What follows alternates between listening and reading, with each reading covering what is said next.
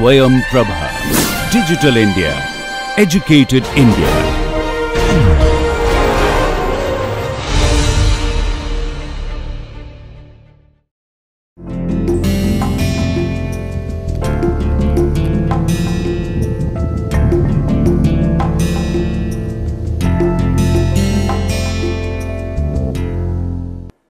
Welcome back to the Bioenergy lecture series.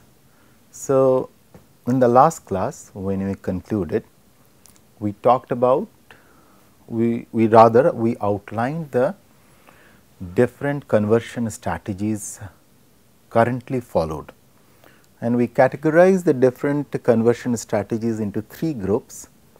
We talked about thermochemical conversion, we talked about biochemical or biological route of conversion. We talked about a mechanical route along with esterification, where we extract biodiesels from rapeseed, from jatropha and other sources. And within the thermochemical route, we talked about 4 different routes which are being followed, which includes combustion, pyrolysis, gasification and liquefaction. Whereas, in the biochemical route, we talked about 2 techniques, digestion and fermentation, and we talked about that fermentation is a very age old technology which has been followed all over the world, and mostly in the slightly on the temperate part of the world where it is cold, where people brew wine or beer or all forms of liquors at home in their cellars, okay, where they convert wood and other things into alcohol. Whereas, in terms of the digestion part, we talked about the gobar glass or cow dung, which is used in the slurry form, is used to generate the gas which is being used, gobar gas plants. And there are several other examples, and then we correlated it back with what happened through geological periods where several organic matter got trapped, and through digestion they started generating gas, and which we are deriving as a natural gas today, methane and other sources. Okay. So, today what we will do, we will come back to the chart where we left in the last class. So, this was the outline what we formed, the biomass to energy formation, and today our goal will be to understand the most primitive and the most simplistic of all processes under the category of thermochemical, which is the combustion process. So, today we will start with the combustion process. So, let us move on to the slide. So, as we do in every class, first of all, we will talk about the simple combustion. Combustion is a very straightforward thing.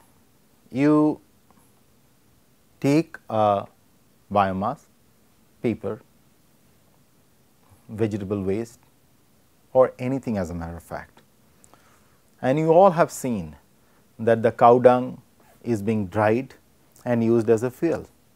This every Indian has seen wherever they are. Each one of us has seen during the winters or any other day, people cook with woods. Okay? These are common things. So, essentially a wood is a biomass, cow dung is a biomass. So, you are burning them in the presence of air. That is all combustion is all about. So, when you are burning something in the presence of air, so you are having oxygen in the environment. So, what will happen? So, your biomass has lot of carbon, it is reacting with the oxygen of the environment, and it will generate 2 things. It will generate carbon dioxide plus heat. Now, what you do to that heat is very important, and how you can process that carbon dioxide. Okay? So, just now what I have said, let me graphically put it across for you. Well, so we are dealing with combustion, okay, And in the combustion section, so we are dealing with, say for example, so we have a biomass like this. Okay. So, finite amount of biomass out here, and one of the thing you all must have observed when in the villages or in the rural places where cow dung is being used for making or being used as a fuel after drying. So, what that drying thing does, it removes the water from it. So, this brings you back to that very first point about the properties what we talked about, intrinsic water and extrinsic water. Remember we talked about the water concentration. So, essentially what you are doing, you are getting a biomass, a feces of a cow or a buffalo which is rich in water. So, you are drying it in the sun, getting rid of the water, and then you are using it. So, say for example, just you can think it very simple. So, you have, let me go to the new slide. So, you have, say for example, you have cow dung. This is a good example for you to understand. So, you have two routes. One route is that you, so it has significant amount of water trapped in it, okay, plus of course carbon material, carbon and all other things, okay, carbon, hydrogen, oxygen and nitrogen, phosphorus, sodium, potassium, likewise. Okay. Now, one route is you dry this, you remove the water, and what you get is dried cow dung, which is a fuel for burning. Whereas, you can follow another route, you keep the water intact along with the water and you put it in a closed chamber, which is a biogas plant. So, what will happen in the biogas plant, because of the microbes which are present out there, this will go through a process of digestion and also certain degree of fermentation will take place, you cannot avoid it, and this is going to generate gas. So, you see with a simple example, and this gas is could be used for cooking, which most of the places in our country, especially in the rural places, we use this. Now, see with such a small simple thing, and this is mankind has been doing it since ages. It is nothing new that today only we have started it. But what is important is that these technologies have to be fine tuned with time, had to be made more efficient, and what is important here to realize, depending on the total x, say x gram or x kilogram or x ton, okay, kilogram or x ton, how much fuel we are getting out of it and how much we are losing as ash, that define the efficiency of that fuel. Okay.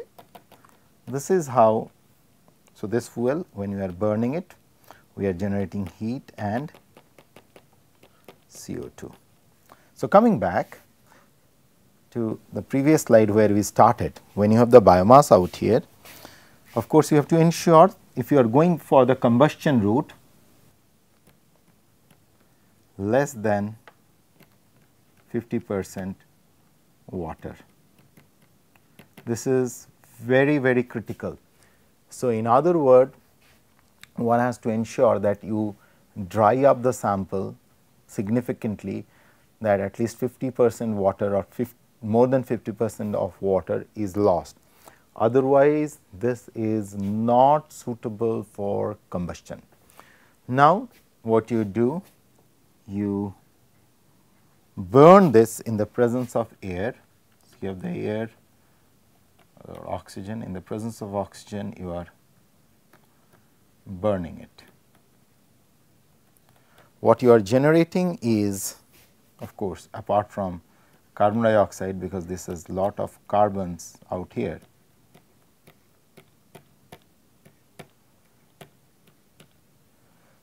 carbon dioxide which is getting to the environment, which is a tricky thing, of course, and that is where we talk about lot of carbon capture.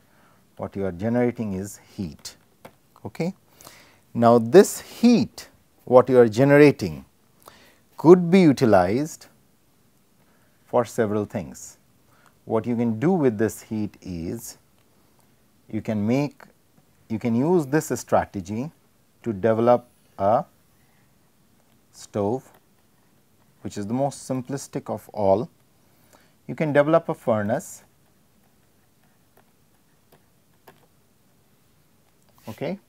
You can develop a boiler. We will talk about a little bit about boiler later. You can put it in the steam turbines. Okay. Similarly, we can put it in the turbo generators.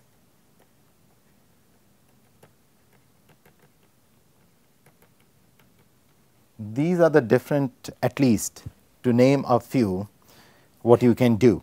And what you are essentially doing, if you remember the last class, last to last class, you are breaking these bonds, and these bond energies are, so this chemical bond energy is liberated in the form of heat energy.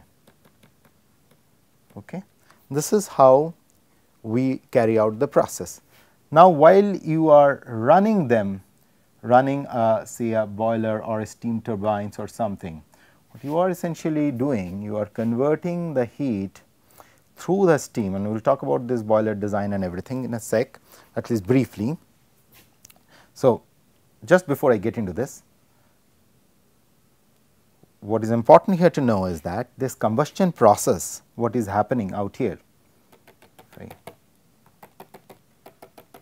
this whole combustion process, this combustion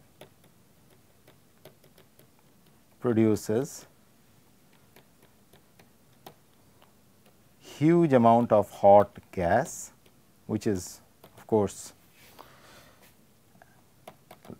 lot of it is rich in carbon dioxide at around 800 to 1000 degrees centigrade. Okay. Now, the question is, coming back, the question is, what kind of combustion plants are we talking about? The combustion plants, if we talk about, it could be as simple as very small scale for the domestic use or domestic heating, very small scale for domestic use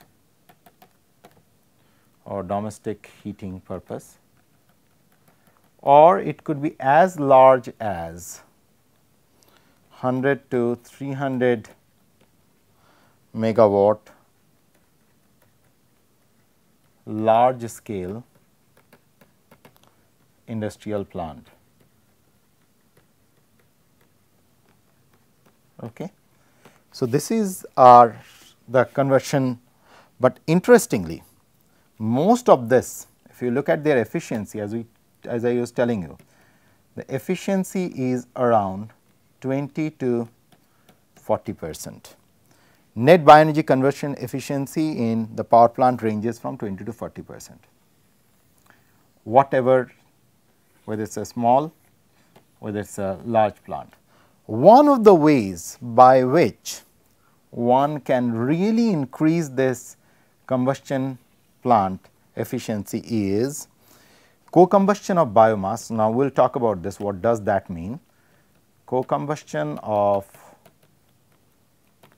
biomass in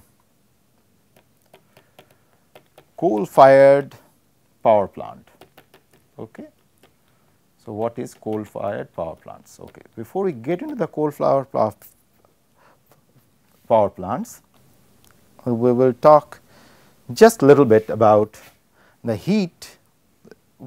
So, what we are doing through combustion is we are generating a lot of heat. Okay. So, one of the ways is that you use it in one of the heat engine cycles, you can use them. You can feed this heat or fed this heat to heat engine cycles. The one example is the Stirling cycle,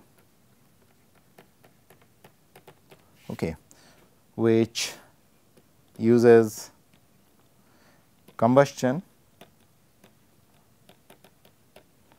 to provide the shaft power. Okay. So, you are moving the shaft. So, basically what you are doing is you are converting the heat into mechanical energy, shaft power directly. But very interestingly, the development of the cycle is presently limited with a small power output. Okay. Development of such cycles have limited power output. I am just putting OP as the output. Okay. Now, coming back to the combustion plants, we are talking about coal fire. I was telling you what is this coal fire combustion plants. So, combustion plants, the coal fire combustion plants are, those who have never been exposed to this, first try to understand what happens in them. So, there is a boiler, okay, it is filled with water. Underneath you have coal. Most of this coal fire work, they grind the coal and put it there and you heat the coal. So, as the coal is burning, the water started to boil and it generates a huge amount of steam. This steam is funneled through a tube and fed on a turbine. Because of the impact of it, the turbine starts to move, and once the turbine moves, there are generators which are there, which starts to generate, they also start to move and they generate the electricity. So, the way the schematics, let me put the schematics for you, that will make more sense. Okay. So, you have kind of a boiler sitting here. Okay. On the boiler underneath you are having this coal. In the presence of oxygen, you are heating it. So, what you are generating is lot of CO2 and lot of heat, and this heat is the one which is, so you have the water. Okay. So, if you look at it, this heat which you are generating out here is fed, which is boiling water, this is generating a lot of steam. Okay. This steam is fed, and steam at that time the temperature of steam, such boilers comes out to be 600 to around 600 degrees centigrade. This steam is piped through a funnel to a turbine. Okay. And the turbine blades start rotating the turbine because of the impact of it, rotating the blades of turbine, and that activates the generator rotors, and these generator rotors then generate the electricity, which follows the Michael Faraday's electromagnetic induction. Okay.